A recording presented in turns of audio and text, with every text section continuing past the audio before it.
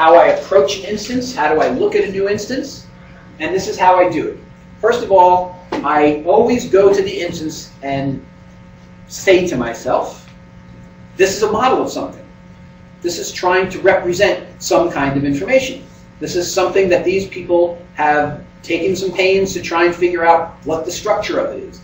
That's the way to approach the instance. This is someone's conception of something. This is someone's model of something.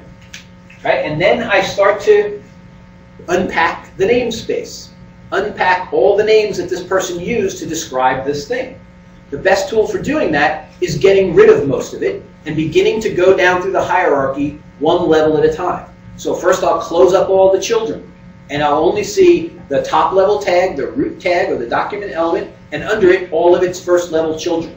And that'll give me an idea at the big level, what's this about? It's exactly the same thing you do when you go to a book and you start out by looking at the title of the book. The title of the book is the root tag, right? That's the one above all other ones. And then if you want to get a quick idea of what's in that book, you'll scan the parts of the book. Part 1, Part 2, Part 3, Part 4, and you say, okay, I get a good idea, but I don't know enough about Part 1. Let me go and look at the chapters of Part 1. And I scan the chapters, and that gives me the next level of understanding.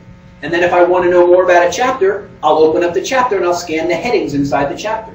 I'm progressively revealing the hierarchy of the file in order to progressively understand what that's about. And I'm noting the names, and I'm trying to build the same mental landscape of vocabulary that the modeler used in order to understand this landscape from the perspective of the modeler.